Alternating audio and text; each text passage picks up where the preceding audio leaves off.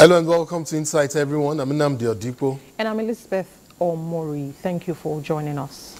Just a few more days and then it will be May 29. May 29 will be upon us, and that would officially mark the one-year anniversary of President Bola Tinubu's administration. Well, this week on Insight, we will be reviewing just how much progress the administration has made in critical national sectors, and our guest analyst will gauge whether or not the administration is on course or may need to alter its plans in certain areas. Would also put in proper perspective the rationale for the World Day for Cultural Diversification for Dialogue and Development, essentially highlighting why cultural diversity matters.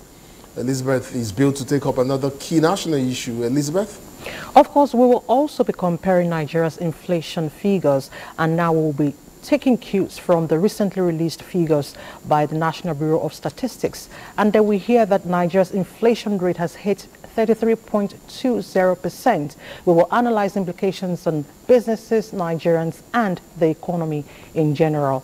Very well then, let's kickstart the program.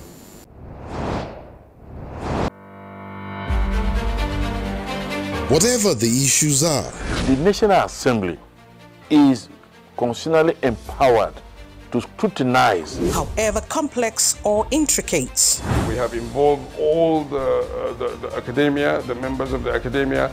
We have involved the academies. Be it government policies or in fact any issue of public concern. Our job is to help you gain clarity and make sense of it all.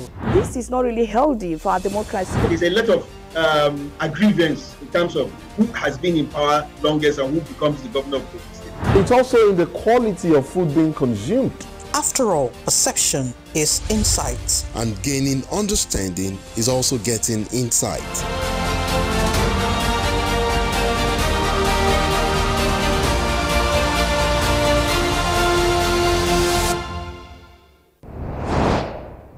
Well, now we begin. From whichever angle you look at it, depending on who is looking and where you're looking at, I'm sure you'd agree with me that 1 year in the life of a government is definitely worth appraising. Maybe not necessarily enough to judge that government entirely, but significant enough to know what direction it is headed and whether or not it has shifted the needle, maybe ever so slightly in the right direction. Well, that is what we will be doing here today. We will be appraising the current administration of President Bola Tinubu as it prepares to hit the 1 year mark. My guest is Nia Kinsiju, development economist and public policy analyst. He joins us here to, x-ray and review, just how much has been achieved in the last 1 year. Welcome to Insight. It's a privilege. Thanks for having me. Of course, we know my guest is a bit under the weather, so if you see him a bit, laid back, that's because he's a bit under the weather. Otherwise, he's usually his vibrant, exciting self rather. But it's quite exciting to have you here, and thank you so much for coming on the set in spite of your health. It's a privilege. Thanks so much. I figure congratulations are in order. Most families are easily excited, when the 1 year birthday of their child or ward approaches. Do you sense that excitement here and now in Nigeria as we look forward to the president's 1 year in office? And if not, or why not, if not? Well, practically speaking, in terms of reflections of either the level of economic index, social mystery index, and all that, when you look at those figures, they may seem depressing. But again, I think for any nuanced observer, you also realize that these are results of implementation of new policies and giving us new policies directions. For some of us who had also been an understudy of the administration, we feel excited because we know that the light is not just at the end of the tunnel. We can see the light, from the beginning of the tunnel, because we see a paradigm shift from what we have been doing. Perhaps for the first time over the last 60 years, we'll be breaking away from our dependency on the bust and boom in the character of our economy.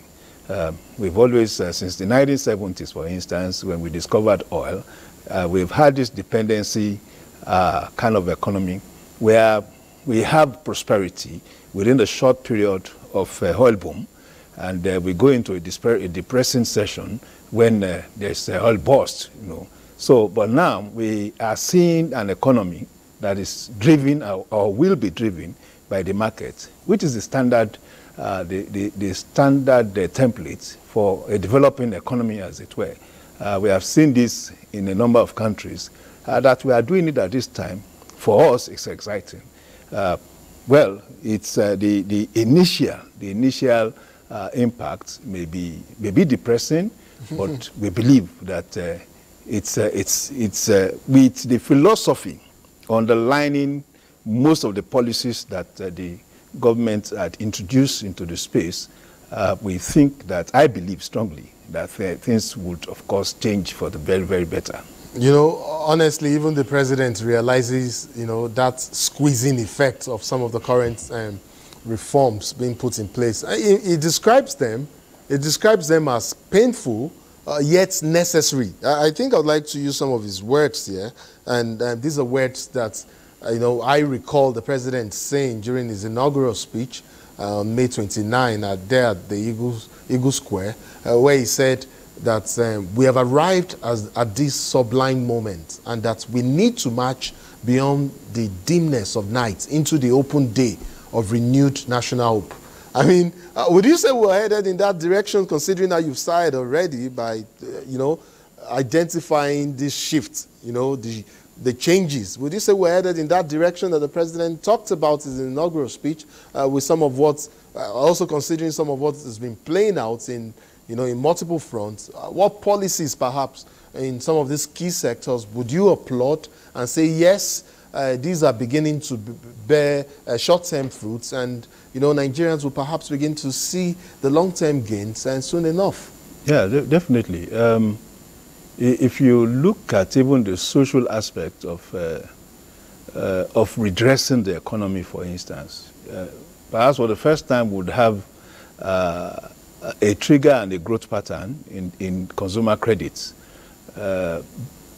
principally driven by the government. I think that is important because it's a culture. It's a culture that would provide well-being and comfort, or facilitate well-being and comfort for the average Nigerian when it becomes fully matured, starting from the civil service, as it were. Then we also have the student loan, which would come into effect, I think, in the next 1 or 2 weeks. Yes, soon enough. Appropriately, you know, framework in the context of law, you know, which means that it is institutionalized. So to that extent, that again is a new introduction into the space, into the Nigerian space. Then we are seeing some very ambitious construction, you know, that are now ongoing. We've heard about the Lagos Calabar coastal road. Yes. That is also inclusive of the Lagos Calabar rail line. You also have the very, very ambitious 1,000 kilometers Badagry Sokoto road, you know, and there are a number of interland roads to the east-west road and all that. The Boni Bodo, very, very strategic road too, you know, it's to be completed, you know. So I think we can see the direction, you know, and we can now also have we have milestones to determine how far the government is willing to go. And perhaps even more impressive is the fact that money may not be a problem any longer. Historically, and this is, anytime we had the boom, we feverishly go into building construction frenzy, as it were. And then while the boom was ongoing, the boss would cut up on us, and all of a sudden we will abandon those projects. It's a cyclical thing, so much that we have more than 5,000 federal government-owned projects that have been abandoned. But now, I think there's also a paradigm shift in that, because now there's a guarantee of revenue earnings. We have seen the returns that are being shared by FAC, every month, the Federal Accounts Allocation Committee, what they are sharing between, amongst the three tiers of government, the federal, state, and local governments. Now, that tells us that whatever the federal government, even the state government and the local government wants to do in terms of moderate infrastructural facilities that they want to deliver, there will always be that fund, to drive it, as long as they are doing that within expectations, So we are not likely to start experiencing issues around abandoned projects. We are likely to also experience more completion of older abandoned projects, and to a large extent, our capital harm, the capital harm of our budget will perform properly, will perform impressively. And perhaps for the first time again in over 20 years, the administration had given us a return on the capital side of our national budget.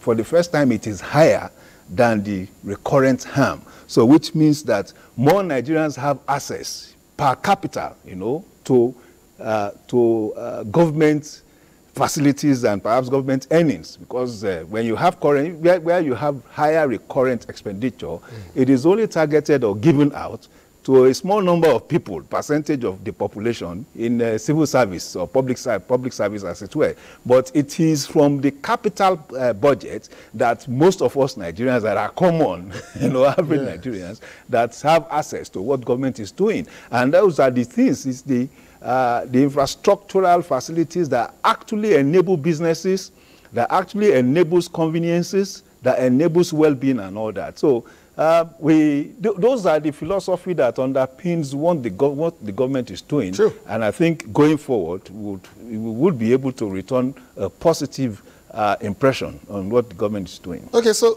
now we've talked about, or rather you've talked about the underlying philosophy and then what's been achieved. So I'd like for you to just break this down a bit further and, you double down on the economy, but maybe down to the bottom and appraise how some of these economic policies or interventions that you've outlined by the federal government have impacted the informal economy, which of course forms the bedrock of sustenance of many Nigerians. And that sector, that strata, is struggling to stay resilient. We have heard and seen some of these, the remedial economic plans of government to cushion the pains being felt, by Nigerians, arising from some of these, these measures being put in place. But I guess my question to you is, are things really getting better for, say, the organizer along that expressway? The one you pass sometimes and you see him park a small machine by the road to, increase the air or in your tire. That's middle-aged lady who grants tomatoes and pepper at the market. That boy, that young unemployed graduate, who's also is selling bread along that Maraba traffic every time. I'm trying to just reference, that unregistered informal economy, which often stands as a beacon of hope for many Nigerians. Are they feeling, at what point will they begin to feel some of these, the impact of some of these reforms being put in place? I think we can actually restructure that question. Okay. Because we have more Nigerians counted in the informal structure, informal economy, because we have challenges of unemployment. Most people are engaged in informal activities because of the fact that they don't have formal economic engagements. So I think the focus should actually start from there. Even the Yalakara on the side, the Mama Kose on the side, if she's gainfully employed, may not likely be on the roadside. So perhaps that is where we should look at. And I have also reviewed a number of projects being implemented by the government, one of which is the Renew hope cities. What impresses me is the fact that in the renewed hope cities, there is a tie-in of what percentage or number of possible employments that will be generated. So, for instance, across 13 states that are being implemented now, you have about 3,500 units, of True. different housing character, that would be delivered. And for each of those estates in the states that will be they will be built, there are targets at least for each of those estates to have a creation of direct and indirect jobs. True. So it's important for all these projects. The more the projects we have, yes, the better for the economy. And I agree. Mm-hmm. And you I have see more employment being generated. That is one. That's one leg of it. Okay. The other leg is to also say that there are some people that are not even employable. There are some people, even by age, are outside the effective employment age. A 60, 65-year-old woman selling kose or granite on the side and all that.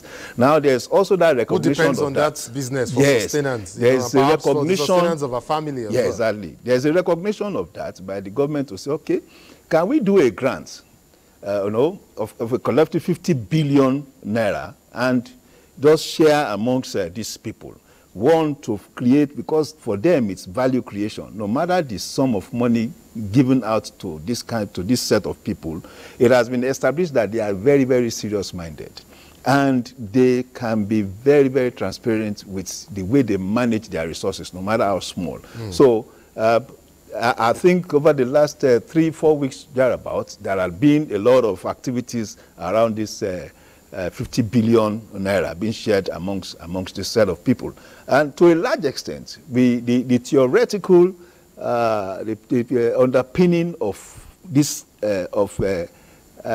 elevating those in the informal sector, it is also to enable or to facilitate a prosperous economy. Once you facilitate a prosperous economy, and that's some of the things we are talking about, the credit system, construction and all that, when more people have money in their pockets, they are also ready to buy, from the roadsides and from the informal sector. And that enhances the productive capacity of those in the informal sector. We may not have enough time to, expansively dwell on some of the interventions carried out by this administration in the amount of time we have here on the program.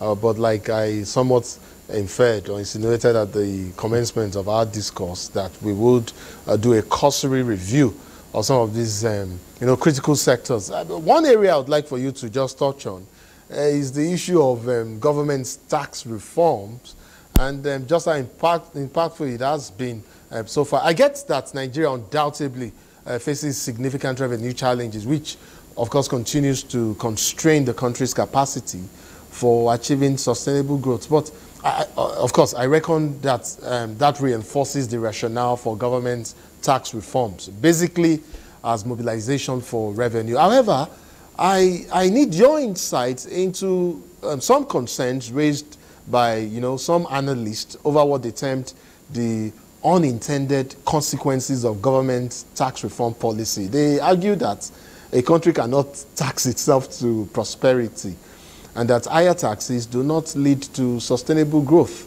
Put that against the prevailing economic situation in the country, and now the average Nigerian, is perhaps struggling to keep his or her head above water, and rationalize the argument for appropriate taxing, multiple taxes, and tax evasion, and the need, of course, for sensitivity on, on the part of government on this whole issue. Recently, we saw the president demonstrate that on the cyber security levy. What are your thoughts on just how all of these can be fused and made to work? Well, thank you. Well, I think there is also a need to understand the context of tax administration in Nigeria. To who are we talking to? That's the first thing. You've identified the informal sector, for instance. To a large extent, at least at the level of the federal government has no business relationship with the informal sector, because it is even not proposition.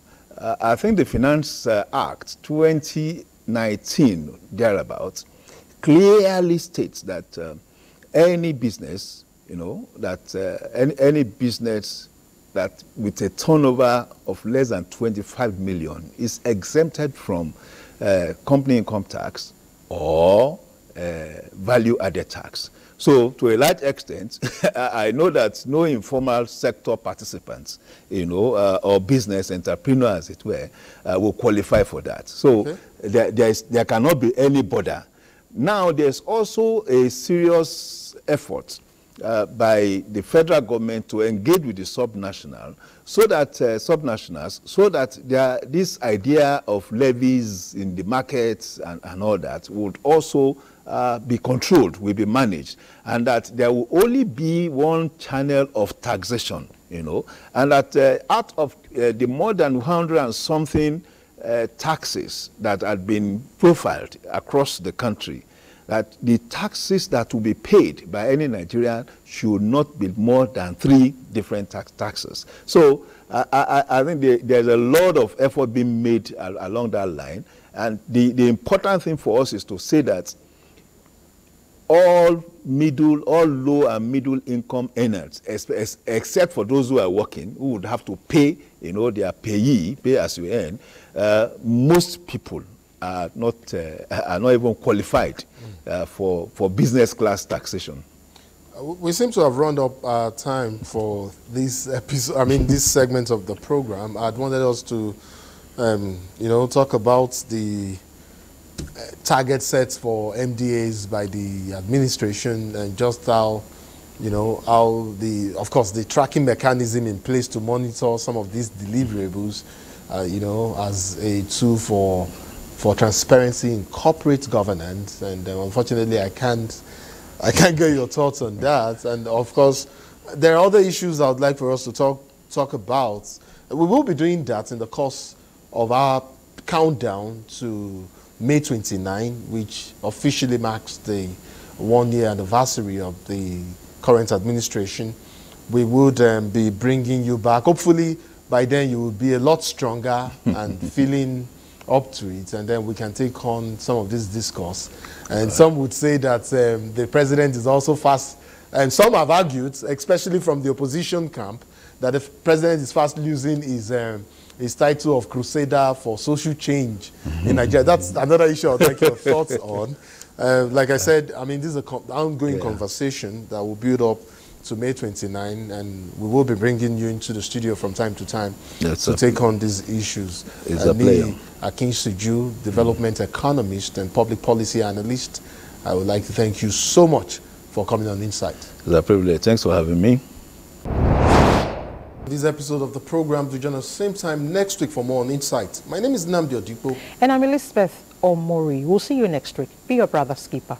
Bye for now.